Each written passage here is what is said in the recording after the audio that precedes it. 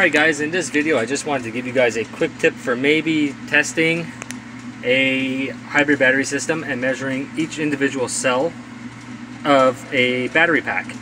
Now, before you guys do any type of work on hybrid vehicle systems, please take the time to read the warnings and perform every single procedure to disable the high voltage battery system from the vehicle before attempting any repairs onto it, because if not, serious death or injury could occur, and we don't want that.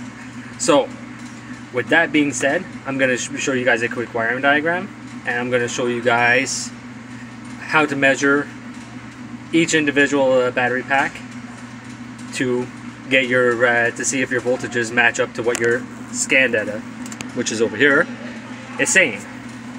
So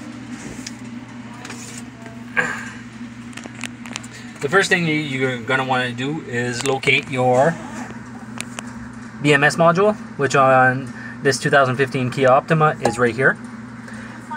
And you're going to want to have to disconnect all the connectors leading up to each individual battery pack. On this one I have 9 battery packs, and each battery pack has 8 cells. So what we're going to do is take and measure. I'm going to show you guys how to measure your total voltage for one battery pack first. So if you see here, this is my battery pack number 1, and I am onto my BMS control module connector. And in order to measure your total battery pack voltage, you go from your first pin all the way to your last pin. So this one's going to be C0 to C8, which on this one is right here, C0 to C8. Now I have a black-white and I have a yellow-black. If you guys can see that. And if I come here, I have a black-white and I have a yellow-black. So that gives me my total voltage for that cell. Now that total voltage for that cell is 30 volts. So now if I want to take and measure each individual cell to make sure each individual cell is putting out the proper amount of voltage, what I have to do is go from C0 to C1. That'll give me number 1. So that's what I'm going to do now. So we're going to go from, let's get the wiring colors. We're going to go black-white to green-black. So bring you guys up here. We have black-white. I'm going to take this guy off, and my green-black is just above it right here. So let's connect, and as you can see, I got 3.74 volts. And I would do this continuing down the line.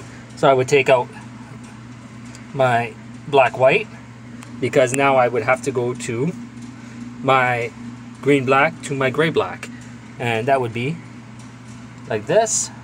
And it's just right above it, so I'm just going to connect it.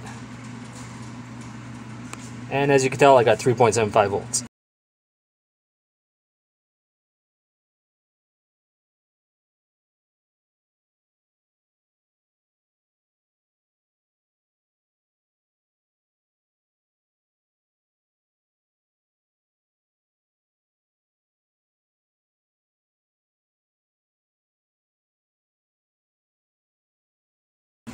And you would continue doing this procedure across the line in order to get each individual cell voltage.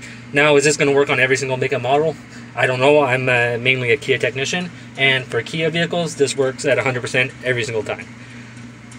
So I hope you guys enjoyed this little video, and if you did, please like, subscribe, and comment, and I will see you guys next time.